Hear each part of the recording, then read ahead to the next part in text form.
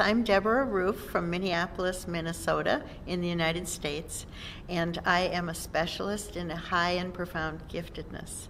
And I wrote a book called The 5 Levels of Gifted because of the highest level children who had yet to be described adequately so that parents knew if they had that kind of child. Quite honestly, moderately gifted is the average of people in the professions. And that is a typical range of about 125. And so if you get up to 145 on a test that only goes to 145, and I would say even a little under that, you are going to be dealing with a child who is very, very different. And the needs are very, very different. And on the old original IQ tests, they would be scoring over 180. So that's very important to know. And so when you read some books getting gifted advice, you should understand if they're talking about 160, 170, 180, that's the IQ your child has in the old terms. And that makes it easier to do the research on what your child is like.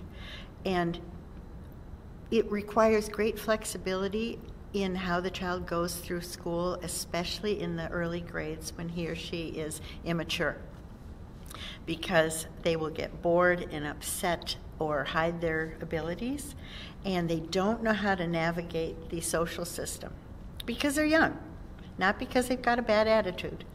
And so it's very important that sometimes you find a way to get them into getting away from regular classroom, and you have to deal with whatever the requirements are in your area. But those are things to be explored as possible, because the mental and emotional health of your child is at risk if you cannot get that accomplished. And it isn't all about academics. It's about the child's being able to use his or her natural curiosity and natural abilities to learn what they are ready to learn, and be speaking more with adults than with other children. That's a very important thing for the very highly gifted to have. And when I say very highly, I mean those who are hitting the top of the test.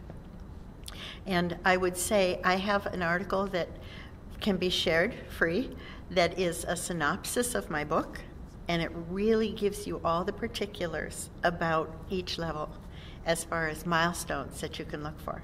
One of the things that's most important, I'm currently writing an update to the 5 Levels book, and of the 78 children from all the levels who are in the first book, I have re-interviewed 52 of them so far. And what the parents can do is one of the questions. And what I'm seeing is the child needs to feel that he or she has the freedom to choose what is important to them, not be bullied into you're successful if you get good grades, or you're successful if you major in this, or if you plan a career in that.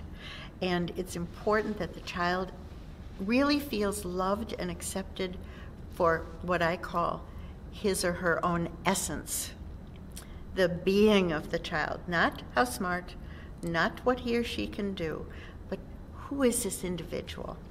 And if they are loved and admired for who they are and how they are being, it will be easier to give them the social skills they need, and they'll do the rest. You just open the doors so they can get through. So that's really where I come from. The academics are simply a vehicle for getting there. And if you stick the child into inappropriate environment, they will get stuck and probably rebel.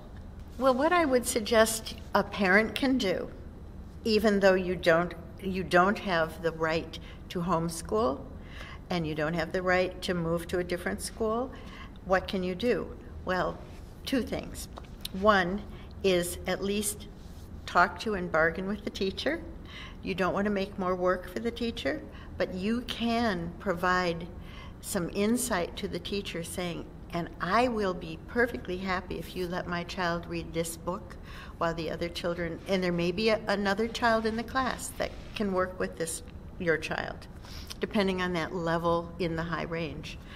And so you can get a little more flexibility just to pursue the interests the child has within the school. Another thing is, there is a very high genetic component to high intelligence. You're smart too, parents. Learn all about this and start changing the laws. Now that's me. You might not have the courage, but I have 3 adult children for whom I had to do a lot of learning and advocating.